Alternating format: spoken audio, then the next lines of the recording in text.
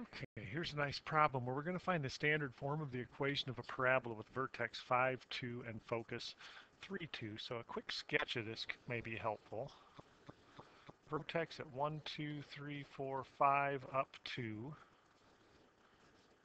Focus at 1, 2, 3, up 2.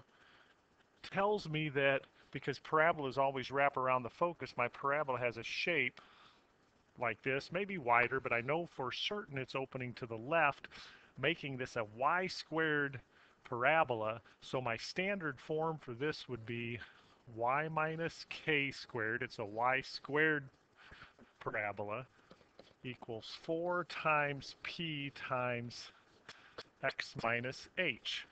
So what do we need to know in order to find an equation of a parabola? We need to know h, which I'll refer to as the MIVOX, most interesting value of x.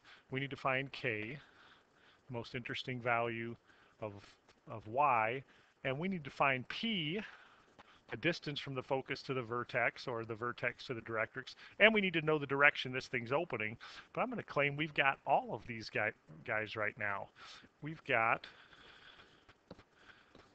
the MIVOY, the most interesting value of y, is 2.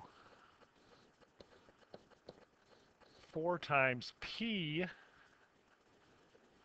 there's p right here, this is 2. However, this is opening in a negative direction, so it's negative 2.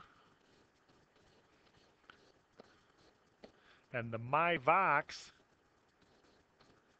is 5, giving us our standard form of our equation of y minus 2 squared equals negative 8